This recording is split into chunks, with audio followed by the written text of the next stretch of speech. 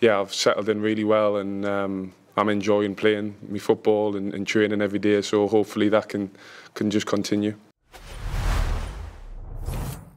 We're looking forward to the game Ajax against Aston Villa. What's your opinion about this game and the chances for Aston Villa and Ajax? Yeah, I think it's going to be an interesting game. Aston Villa haven't been quite as spectacular in Europe as they have been in the Premier League. In the Premier League, they've blown teams away. They've, had sort of statement victories against Manchester City, Arsenal throughout the season, and obviously have Tottenham on the weekend. So all these tough tests, but in Europe, it's not been quite the same, and I think Ajax will pose a threat, despite perhaps it's been obviously a difficult season. But I think they'll expect a tough test, especially with Ollie Watkins he's such in his best shape, maybe, if I can say so.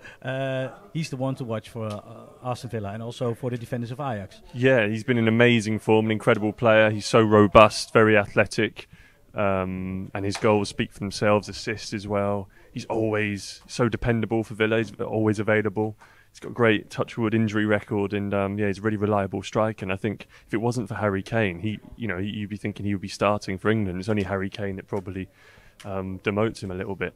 Tomorrow you're going to play against Ollie Watkins. He's been in an absolutely amazing form. How would you rate him? And could he be a threat for Harry Kane in the English squad?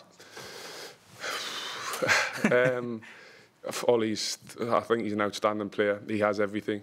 As a striker, I think he holds the ball up so well, looks after the ball, so good in front of goal with his finishing, but his movement, runs in behind, he's quick, good in the air. So as a number 9, he's pretty much got everything, to be honest. He's a great person, a great lad as well, works especially really hard off the field. Ollie's in fantastic form, and I'm sure the England manager's looking at him for the next camp. So they have to play against Ajax. 5 years ago, Ajax blew Real Madrid away in the Champions League, and now they're on this stage acting. What's the opinion in England about Ajax, and what did they know about the downfall of Ajax?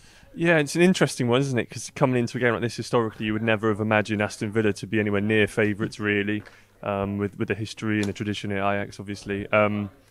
I suppose the general feeling is perhaps that Ajax have been on the wane a little bit in recent years. Obviously, some players have transitioned to England, hasn't been quite too seamless for them. Anthony, being probably the most high profile at Manchester United, has really struggled and looked just miles off it, really. Erik ten Hag, obviously, people are asking questions of him. He seems just always under pressure, and there seems to be a sense that he's on borrowed time, really, already. So, yeah, I think the perception of Ajax has probably changed a little bit in recent years, but there's still sort of the utmost respect of what they've done, obviously, over many, many years. Is there any particular player of Ajax that's on the radar of English clubs, as you would say? Well, the obvious one everybody's looking at is Jordan Henderson, to see how he fares here. Is he going to be there tomorrow, the English manager? I'm not sure. You have good contacts with him, and do you think you also have better chance of playing at the English squad now that you've been here and also play in Europe at this stage? Yeah, I've always had good contact. The manager always has good contact with the players, of course, as you know. But for me, I've just concentrated on doing my job for Ajax. That's the most important thing. Try to perform and help the team as much as possible. And if I'm doing that, then maybe it gives us a good opportunity to get into the national team. All eyes on Henderson after him coming back to Europe. Obviously, the Saudi thing, the Saudi experiment, if you like, but backfired, really.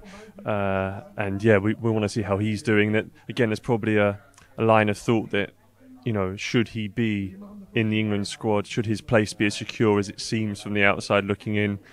And is playing regularly for Ajax enough to warrant him that place, given the competition for places? Well, yeah, I've really enjoyed the first month or so here. I've settled in really well, thanks to all the staff, the players, and everyone around the club, really, in the city, everything. So I've really enjoyed it. Obviously, still a short space of time, but yeah, I've settled in really well, and I'm enjoying playing my football and training every day. So hopefully that can just continue. But yeah, all eyes on him, and obviously Chuba Akpom as well. Yeah, so an interesting move for him. Yeah, so how did people in England respond to that move to Ajax? Because he was considered as a good player, good striker in the Championship. Now he's playing at Ajax and he's not even in the starting 11. Yeah, no, it was an interesting one because in the Championship he sort of ripped up, for want of a better phrase, scored loads of goals, and you think, is he going to get a Premier League move? The Ajax move seemed a bit of a surprise, but yeah, it's not quite worked out, has it? I don't think. And yeah, it's a weird one because he was at Arsenal. Obviously, he had to go elsewhere to find his feet. I think he went out to Greece and then Middlesbrough. Yeah, now Ajax, but wouldn't be surprised to see him maybe come back. He was linked with Forest in January, and yeah, it'd be interesting to see how that develops over time. And another player, Carlos Forbes, used to be in the City Academy. It's also people in England maybe expect more of him, as he comes from City, scored a lot of goals, made a move to Ajax, and then he's also not in the starting 11. Yeah, I mean it's different, isn't it? It's funny how we're very critical, or maybe quick to judge Dutch players or players who move from Holland to England, and it's only fair that they get the same treatment the other way around. So yeah. Yeah, no, well, on the other hand, when Jordan Henderson came here, everybody in the Netherlands, especially at Ajax, was ecstatic. Yeah, it's a really good platform for him, and clearly I think it's a much better move than going to Saudi. You know, if he'd have come directly to Ajax from Liverpool, I think people wouldn't have been asking so many questions. But now he's sort of created that focus as a result of going away to come back. I think his place is quite secure for England. You know, obviously Gareth Southgate's been over to watch him here. We know he's a big fan of Jordan Henderson, and Jordan Henderson does have still quite a lot of credit in the bank, I think, in terms of what he's done for England. But I think obviously his life choices, if you can put it that way, in recent months have obviously come under scrutiny.